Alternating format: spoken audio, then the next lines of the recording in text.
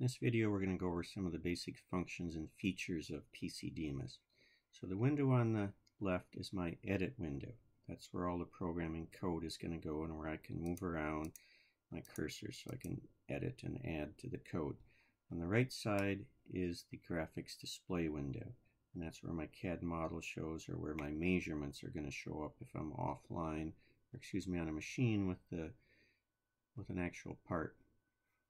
So the main files you're going to use, these drop downs. The view is where you can toggle between the graphics display window and the report window, which we will see later. The insert file is where you're going to do most of your programming. So here's where we're going to create and recall alignments. Our dimensioning is going to be here. Constructing features is going to be here. So we're going to spend a lot of time there. So most everything is going to be inside that insert drop down. Yeah. We're not going to do too much else with any of the other file menus. Turning the probe off and on. So this turns the probe mode on, or program mode. So I actually have a program. When I do that, it's always going to want to put the cursor at the end of the file. So I can just say yes.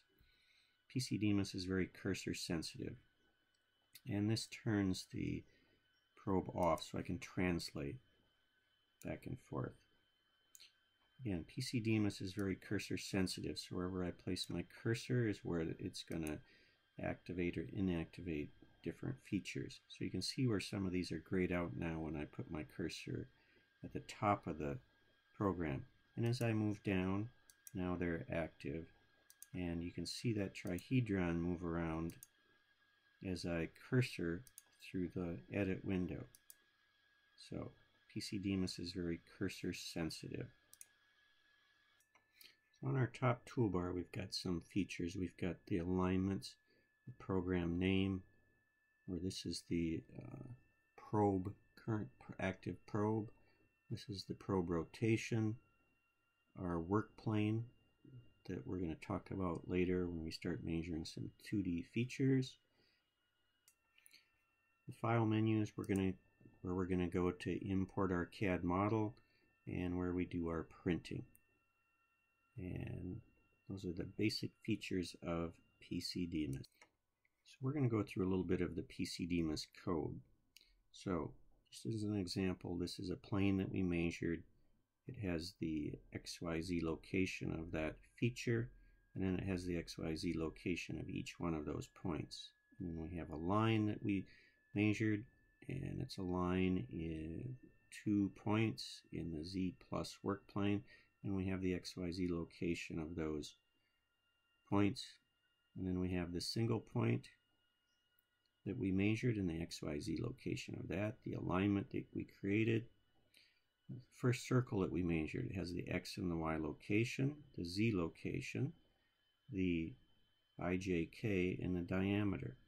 And we know it's a measured circle with 3 points in the Z plus work plane. And this is where we recall that alignment to dimension and measure other features. And then we have the X and Y location of each one of those diameters that we measured, and the points and the lines and the spheres, everything is there.